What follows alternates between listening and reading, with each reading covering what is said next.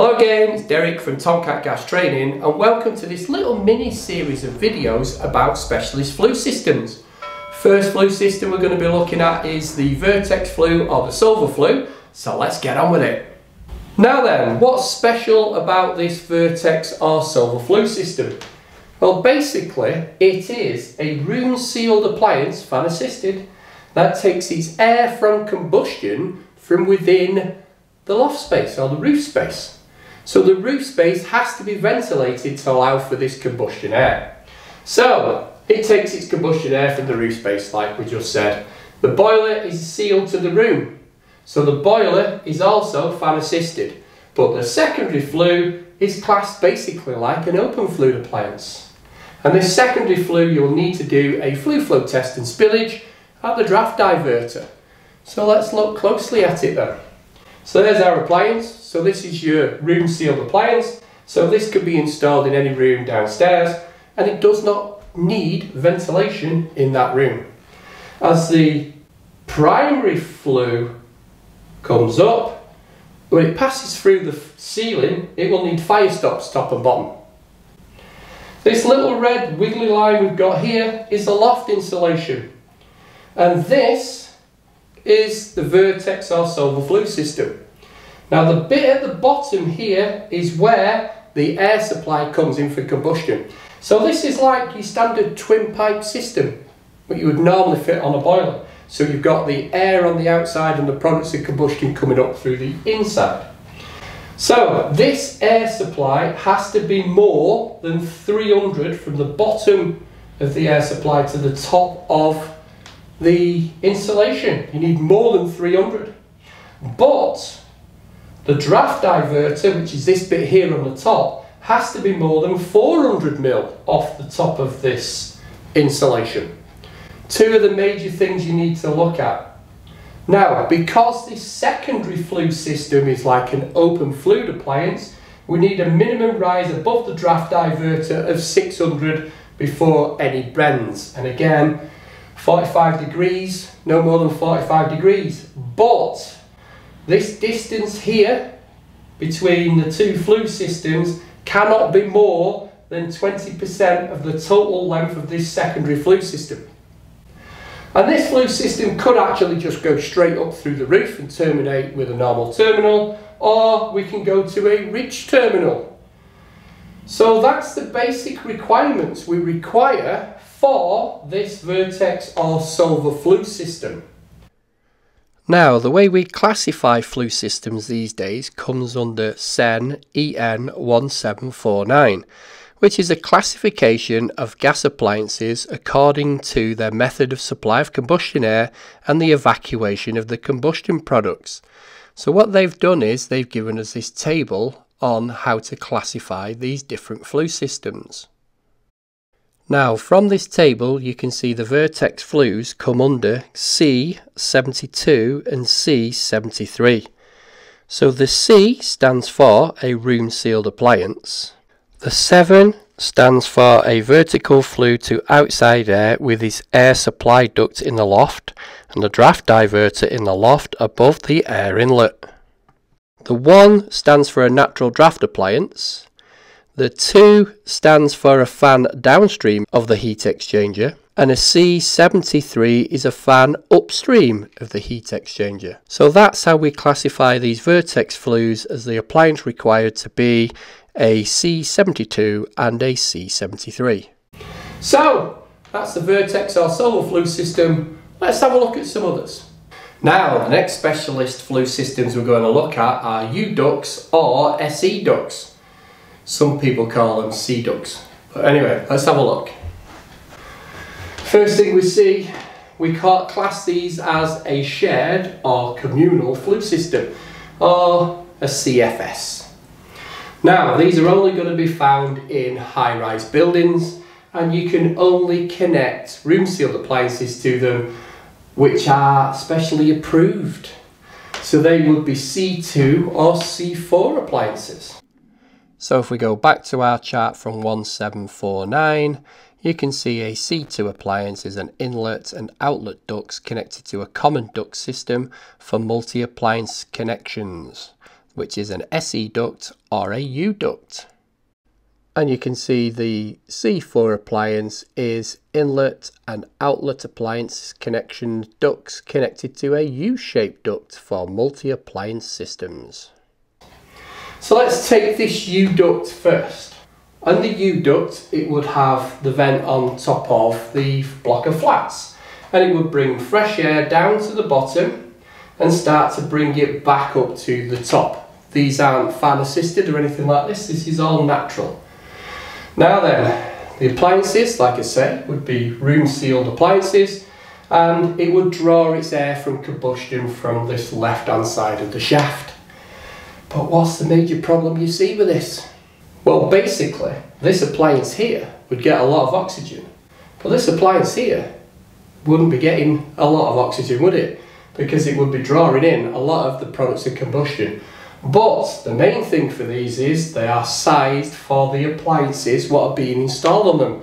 So if these were 10 kilowatt boilers, you couldn't go and put on a 24 kilowatt boiler, because it has to be the same kilowatts when you're replacing the appliance. So that's the U-DUCT. Now if we look at the SE-DUCT, and it's called an SE-DUCT because it's from Southeastern Gas invented it. Obviously this is a U-DUCT because it's in a U shape. You can see here the air is drawn from ground level. The problem we had with these was, because I have actually worked on these systems when I worked at Manchester City Council, I did have the pleasure of working on these kind of systems. Is it a pleasure? Anyway, the problem we had here was they used to fill up with debris and water and leaves and stuff like that, and wouldn't give a nice clear passage for the air. So the air would be drawn down at the bottom, and then products of combustion would come out at the top, and you'd have to make sure that from the roof to the bottom of the vent there would be more than 250 mil. But the same problem with these as well. They would be ream sealed, they would be C2 or C4 appliances, and the ones at the top would suffer with lack of oxygen, technically, but they did work. And I did end up putting combi boilers on these, Vertera boilers. They got special permission from Vertera to be able to put on this system. It did work, but you couldn't put condensing boilers on these systems for obvious reasons. You would fill this up with water, wouldn't you? But that's why we've changed our communal flue systems or our CFS systems. So let's have a closer look at them. Shall we have a look at the replacement for the U-DUCT and the SE-DUCT then? Well, we could have this system laid out in front of us. So these appliances could be actually in one boiler room, or again they could be on individual floors like you'd get in a flat. So CFS can be divided into three categories when they're installed in this situation. We could have an MV, which is naturally ventilated. We could have an FA, which is fan assisted, or we can have an EO, which is exhaust only. Here I've put, these can be NV or FA for exhaust only. So you might find in something like, I don't know, a school or a big college, you could find boilers linked together, but only taking out the products of combustion. They would not be taking the air from outside, they would come in from the room. So it would be kind of like an open fluid appliance, and you would see the air section would be left open to draw the air in, and obviously it would need ventilation, and you would need to check manufacturer's instructions for that. But on this system I've drawn here, we've got a fan assisted system, which is basically on flue pipe like you would get for a normal boiler, but the sizes will be different. So you would get an 80mm internal and up to 125mm on the external side of the flue where the air comes in. But they do say you could actually get a 60 to 100mm one, but you'd have to check manufacturer's instructions. So when this flue comes back in where it's joining the appliances, and you can have up to 4 appliances on this system, well obviously 1 to 4 on this system, we've got 3. You would have to slope the flue back to allow for the condensate to drain away down at the bottom, but you would still need to put the standard condensing drains in, carried out the manufacturer's instructions for the boilers. So it could drain that way, or obviously it could drain via the appliances. Also on this system, we need a non-return valve on the products of combustion. And the reason why we have this non-return valve is, if one of these boilers is shut down for servicing, you wouldn't want the products of combustion from the other two going out into the boiler while you're trying to service it. You could get poisoned. So that's why they require non-return valves, so we don't get the products of combustion coming back in. Obviously it could also be a problem if you were getting products of combustion getting into the air side of the flue, but you should be checking your integrity anyway. Now and again, like I say, these could actually go straight up and be vertical, and the appliance could go into them on individual floors, like I say, like you would get in a block of flats. But we also need to put a notice plate then down at the bottom of the flue where the condensate line is, actually explaining how many appliances we've got on the flue system and what the kilowatt rating and the manufacturer's instructions are for them. Now this time there is a slightly different chart for us to follow. So if you look on the left hand side of this chart, you can see the appliance C42 or 42P. The P actually means non-return valve is fitted. Next one down is C43 or 43P, then C82 or 82P, and then 83 or 83P. So if we go back to our chart from 1749, we can see again a C4 appliance is an inlet and the outlet appliance connection ducts connected to a U-shaped duct for multi-appliance systems. And the C8 is a room sealed appliance with a non-balanced system which the air supply from outside and the flue into a common duct system. If we go back to the chart we've just been looking at, it now tells us the suitability of whether it can go on a CFS system or not.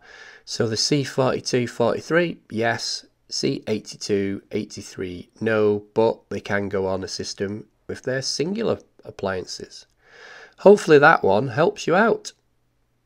So that's our shared flue system, which is taken over from the SE or the U-DUCT. Now, I'm going to continue with some more of these videos, but that's it for now. So if you've liked this video, why don't you give us a thumbs up or leave a constructive comment down below. Again, if you've not subscribed to my channel, then please subscribe because it helps. And don't forget to hit that notification bell because you want YouTube to tell you when I'm uploading videos, because it's anytime. All I've got left to say is thanks for listening, thanks for watching, and I'll catch you on the next one, guys. Cheers.